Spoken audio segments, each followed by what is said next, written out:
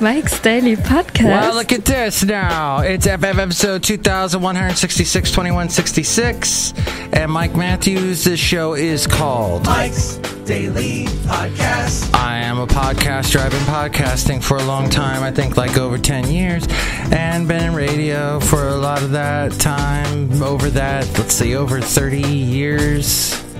Wow. I'm old. And sometimes people pop up on my show because I have been told that we have a guest. Mike's Daily Podcast.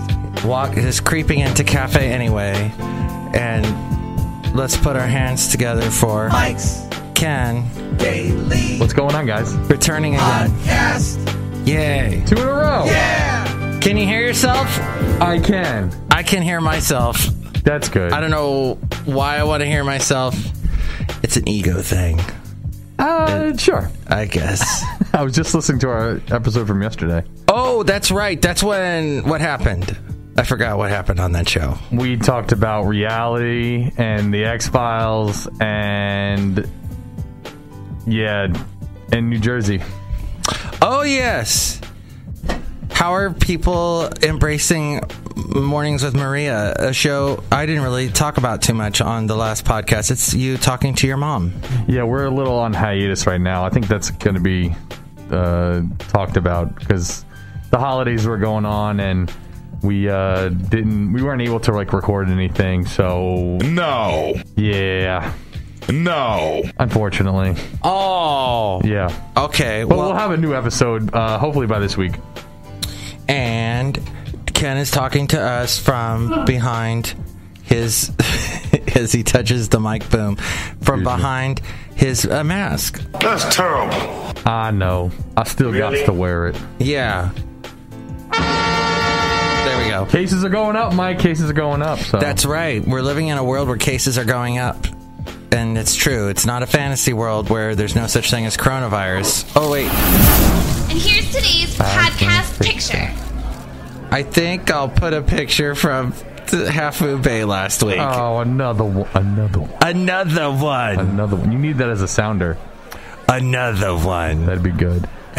Another Half Moon Bay. Yes.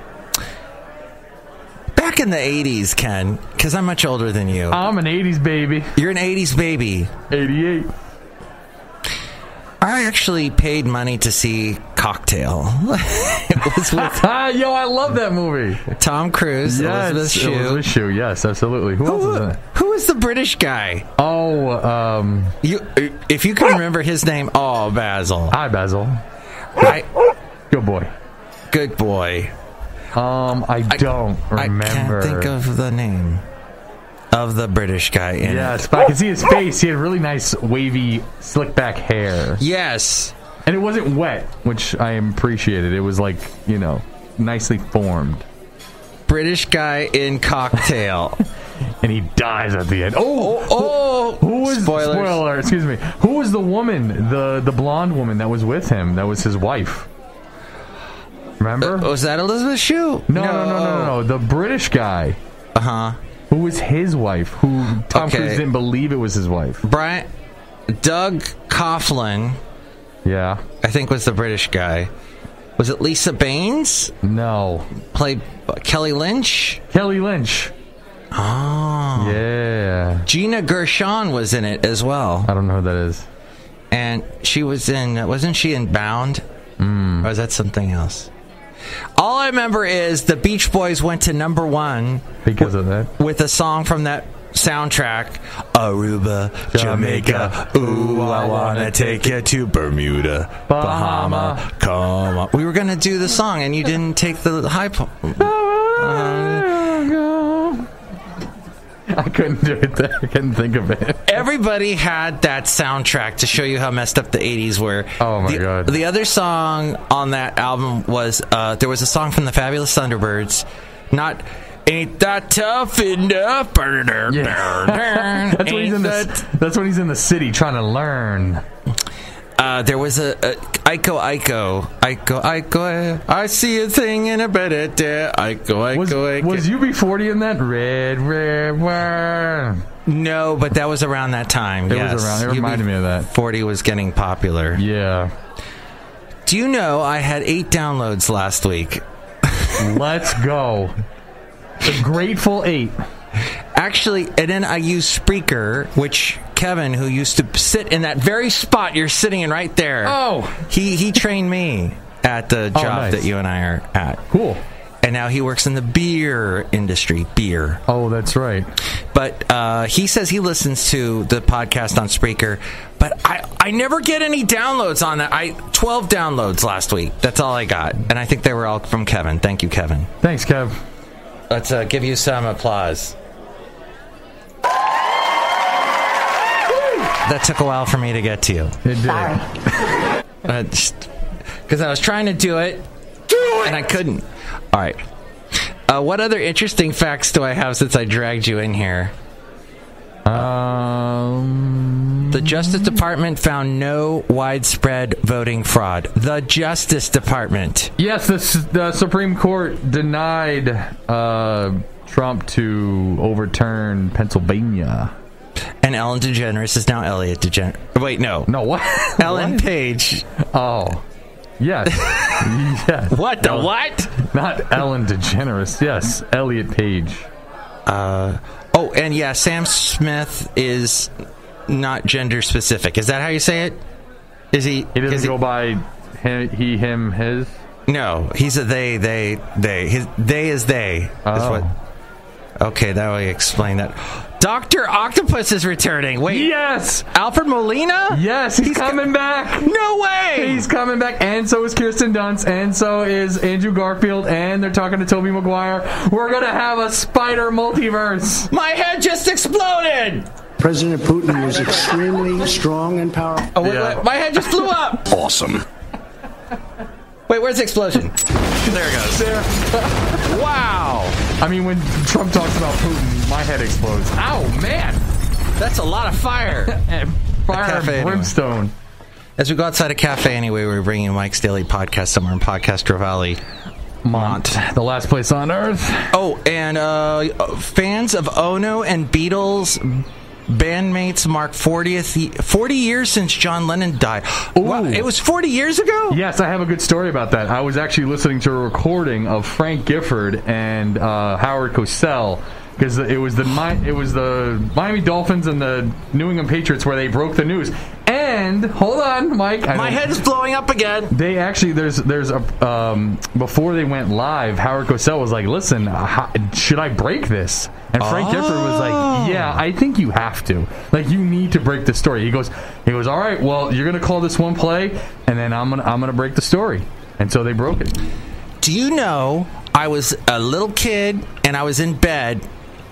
And I was trying to go to sleep. Well, I was 10 years old, I guess. Oh, 10-year-old Mike. No, 12. 12-year-old Mike. All right, so I was 12-year-old Mike. I remember my parents... Well, actually, no, it was my mom had been divorced at that point. So she was with the second husband, although they weren't married yet. All this backstory for nothing. At any rate, Rod was his name. So Rod, the second husband, he loved Monday Night Football. It happened on a Monday night, right? Yes, it did. So... Monday Night Football is happening, and I could hear the screams, and it would lull me to sleep. You know, everybody woo, doing the whistle sound, you know, smashing into each other. Yes. All that stuff. And I'm hearing that, and then I hear Howard Cosell say, I have some really sad news to tell you tonight, and that is a great man, very creative genius, I forget how he set it up, but it was very kind words. You know, John Lennon has passed away. Do you know, I was so clueless at 12 years old, I had no idea who John Lennon was. Well, I knew who the Beatles were, but I had no idea he was a Beatle or anything. And then my mom and Rod were like, oh, okay. They didn't listen to the Beatles. They could care less. Wait, really? My mom was a Simon and Garfunkel fan, though. Oh. Hello, darkness, my old friend. I've come to you again. Which is interesting because they were influenced by the Beatles and vice versa. So, right. All that to say, that's what I remember. Was that her favorite movie or something, The Graduate? No. That was the whole album from Simon and Garfunkel. No, no, she had Bridge Over Troubled Water, which was not, which was totally New York, that album. Because it's got the song, there's a Frank Lloyd Wright song called Frank Lloyd Wright on it. Oh, the famous architect. Yeah. And then it took the song from Peru, I think. Do do do do do do do do. Yes, I would. Okay, Simon and Garfunkel. I wasn't a big Simon and Garfunkel fan. You're a big Paul Simon fan, though, because you love. Not re- you know what's really bad. I saw he was headlined at Outside Lands last year, and me and my lovely lady friend, we kind of left a little early. Oh, you didn't want to see it? Not that we didn't want it. We're just like, I don't really. Yeah, I guess we didn't want to see it. I guess you're right. I didn't really he's a very clever songwriter. Someday you will learn to appreciate some of the stuff that he just wrote on his own. No, I agree. I mean, you can call me Alf. I mean, that's a 80s hit. Chevy Chase. Yes, Call Me Alf. The alien. The alien. What is it? Alien life form. Alf. That's what Alf stands for. Wait, Garfunkel did the music to Watership Down, which was a cartoon that I have never seen, but it influenced a lot of people my age and older. It was a cartoon that was like very dark, and it's like these little animals, these little bunnies and stuff killing each other. Man, I'm just like, I feel so young. Art Garfunkel did the music to that, but Paul Simon wrote a lot of great songs, including Just Pick Up the Pick-a-doo plan stand. 50 New Ways to Leave Your Lover? 50 New Ways to Leave Your Lover. Yeah, that's good. And they got the back, Jack. That's it. That's right. Slip sliding away. You know, the nearer your destination, the more you slip slide. Or Kodachrome. Oh yeah. Give us the light bright colors. Yes, that's right. But none of those songs were on Cocktail. That's very true. Wah, wah. Wait, Kelly Lynch? She's not the same lady from. I used to get her and Kim Basinger mixed up. Who's the Lynch I'm thinking of from Glee? Oh, Jane Lynch. Jane Lynch. Okay. Kelly Lynch was in that movie with Jim Belushi and Curly Sue. Remember the movie Curly Sue? Oh, wow. She was in the movie Curly Sue. Her and Jim Belushi and that girl. I don't even know her name. Curly Sue, I guess. Yeah, what was... I don't even know her name. Well, people can tell us what happened to her, because I'm not going to look it up. 336MM Daily, 3 plus 3 equals 6. MM is in Mike Matthews. Daily is in what this podcast tries to be. The Social Dilemma is another movie I wanted to mention real quickly, because you and I were discussing it. It's not the Burning Man one. That one is hacking something, hacky sack. I forget the name of that. Gene Hackman.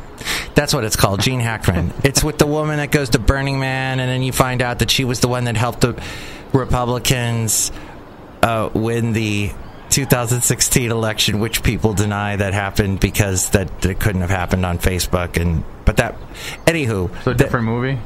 It's different from The Social Dilemma. The Social Dilemma has a bunch of people telling you, turn off your notifications at the end. That's on Netflix, right?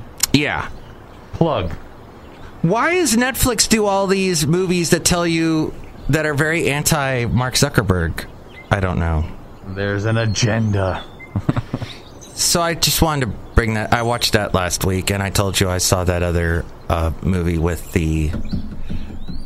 Is it the Aborigines? The indigenous peoples of Australia. Yes. Trying to sing in Vietnam. It's called The Sapphires. Oh, yeah, the guy you said from...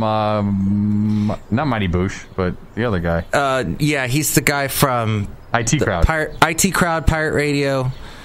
And keep going. And keep going. And there was the other one with the...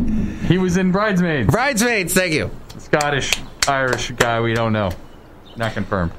Well, that's pretty much all I had for today. Did you want to drop in anything in the podcast for Mike's Daily Podcast today? Thank you for being on. Listen to his show called Mornings with Maria. Yeah, that's pretty much it. Find us on all platforms or wherever you stream and stuff.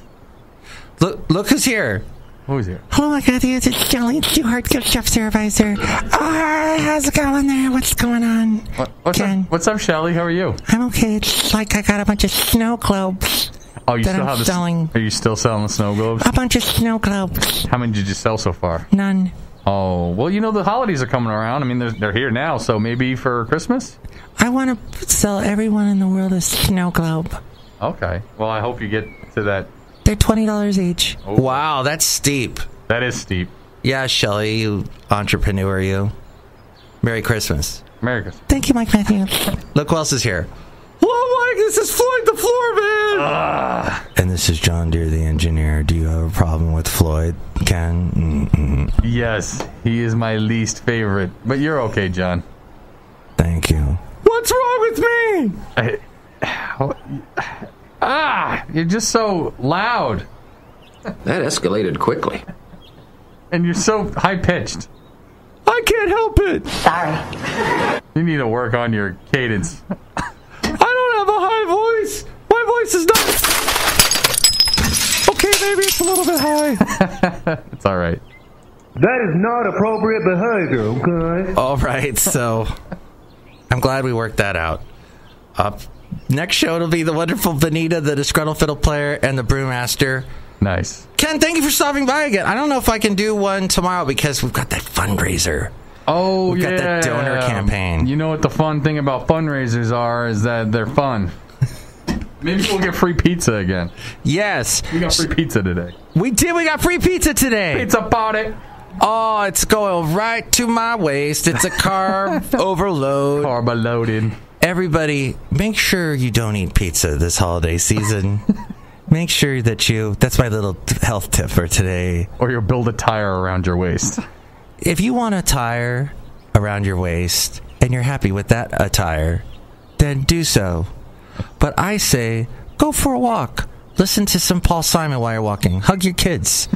Love your family. Kiss your wife. Don't smoke dope, it's overrated. Don't drink, it's doubly overrated. Or kiss whatever it is that you're in love with. Maybe Ellen Elliott Page. Or Sammy, Samantha Smith. Whatever it is you love. Love that. You gotta love the people that you love. But don't love the pizza. It'll only do bad things for you. Is that okay? Is that a good way to end the show? That's okay. I didn't know you were going to do that. Mike's Daily Podcast is written and produced and performed by Mike Matthews. His podcast is super easy to find. Download or listen to his show and read his blog at MikesDailyPodcast.com. Email Mike now at MikesDailyPodcast@gmail.com. See you tomorrow. Bye!